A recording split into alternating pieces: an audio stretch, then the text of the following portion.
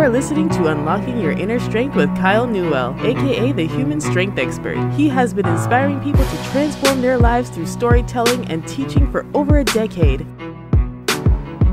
What's up, everybody? It's Kyle once again with another episode of Unlocking Your Inner Strength. This is episode 154. So last week we were going over rules 1 to 5 that I developed that I feel have helped me have some degree of success, right? And not really just that. It's, I believe these rules are things that help me be a better person, better man. So we're going to keep going today with rules 6 through 10.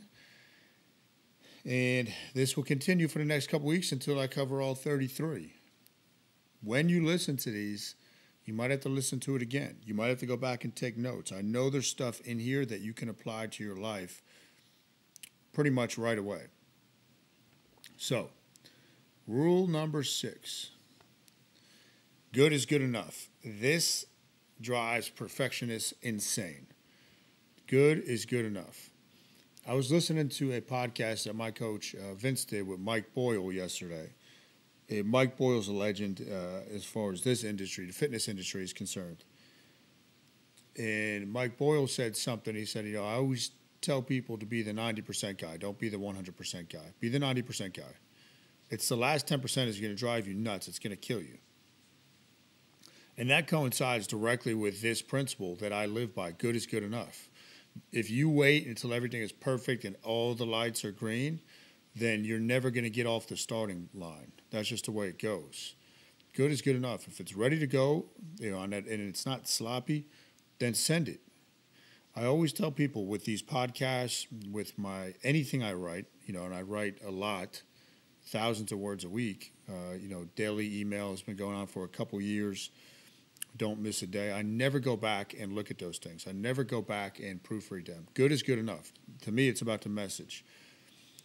And that has allowed me in life to act with speed, right? Where other people get so caught up, well, this isn't quite right.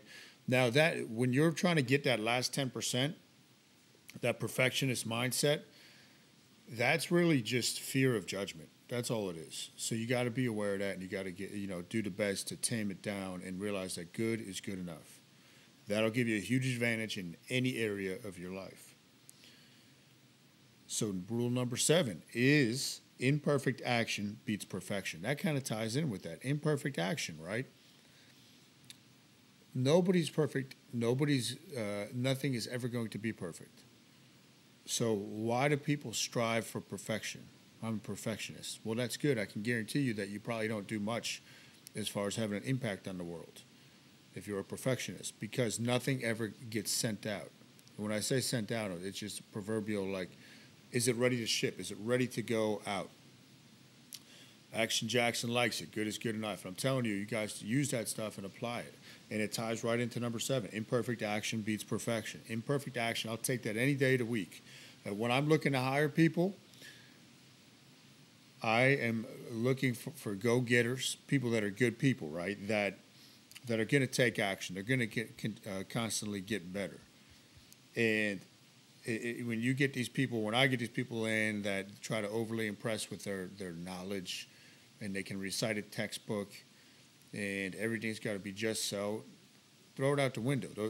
That's not what connects with people. So imperfect action beats perfection.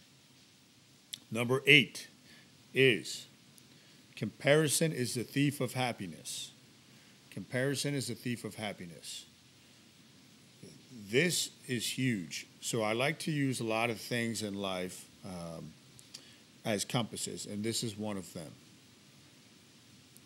First of all, I was writing about this morning, and I'll give you some of the other ones so you can see how this is actually something you can use as your compass in life. But the purpose of any goal is to increase your level of happiness. So if whatever you're doing is not making you happier, that process of growth, it's the wrong goal. Resistance, wherever there's resistance, that's where you have to go into. If there's resistance, that's the direction that you have to go into. So those are two things. And this is another one. Comparison's a thief of happiness. if I find myself and I'm cruising along and I'm doing well with whatever I am and I'm in the zone, and then I start comparing to a future self of me or somebody else that already has the success that I want, quote unquote, it's going to instantly take your happiness away. Comparison's really a form of judgment. Judgment is very threatening to the brain. When the brain is threatened, it'll put you into freeze mode.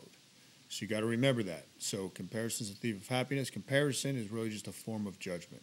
Be mindful of it when you're talking to other people, because if you're always comparing other people and judging other people, you're going to do it to yourself. So remember that. Number 9. That was number 8. Number 9 is invest in yourself. Invest in yourself. A guy told me a long time ago, 2 things you invest in: the food that you eat and your education. I'm not talking about college education. College was great. I had a great experience, but I learned very little that I actually use in the real world as far as academics at college. You learn a lot of life skills and whatnot, but investing in yourself. I mean, the bookshelves behind me, let me see if I could show you. The bookshelves behind me, you see way back there, I got 2 of them. Got about 700 books or so in my library. Obviously, I haven't read them all yet, but I'm constantly investing in my own education, listening to courses. I'm always listening to something when I'm driving around. Now, I know when happiness or when I'm starting to feel like the pedal's to the metal too much, I'll listen to something entertaining. But beside the point, I'm always investing in myself. I always have my own coaches. I'm always, putting it back into myself. Because think about this, right? You can invest in all this other stuff. Let's say it's material stuff or the stock market. You can lose that all. But if you invest in yourself and you have your own business or you have a career and you get fired or everything goes to hell and everything crashes, as long as you've been investing in yourself, you can bounce back pretty quickly. So investing in yourself rather than investing at the bar, investing in clothes. Put money into yourself. Start building your library. Poor people have big TVs. Rich and successful people have big libraries. So remember that. Invest in yourself. And number 10, this is the one I'm going to wrap it up with today because I have to get over to the hospital for an ultrasound Devin is having today so we can see how the baby's doing. Laugh often. Laugh often. Life is about happiness, right? All anybody really wants out of life is to increase their level of happiness. Fun is one of the 5 F's, but most people kind of always put it on the back burner, especially the more that life goes on, the more you seem to put yourself in the back burner. Fun becomes the last thing. What are you doing each day to laugh? And you might have to listen to something on YouTube when you're driving around that's going to get you to laugh out loud. You might have to joke around with your friends. You might have to watch a sitcom to wind down. You might just have to sit there and play with your kids and really laugh. But laughter is a great medicine, great for the soul, great for the brain, great for the heart. So you got to figure out a way to laugh every day, whatever it is you're doing.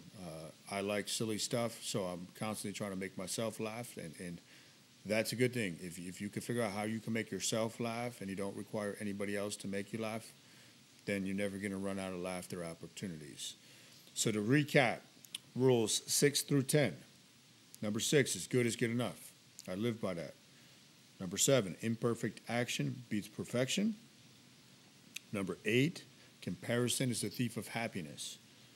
Number 9, invest in yourself. That's who you're going to become. So if you invest, the food you eat, the 2 things you invest in, the food you eat and your education, that is literally who you're going to become in the future. So remember that. And lastly, laugh often. That was number 10.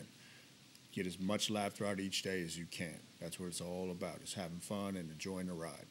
So that's it for episode 154. If you liked it, please post something below. You're welcome, Action Jackson. Make sure you watched last week's, was rules 1 through 5. And we're going up to number 33. I got them all written out already. It's going to be a little manual as well. So I'm leveraging my time with that. I'm glad you liked it. Please hit the share button on this if this hit you in any way impactfully. And subscribe on iTunes if you haven't done so already. Thanks for tuning in, and I'll be back next week. Peace. This has been Unlocking Your Inner Strength with Kyle Newell. Check out the website www.kylenewell.com. Tune in next time to unlock the strength inside with Kyle as your guide.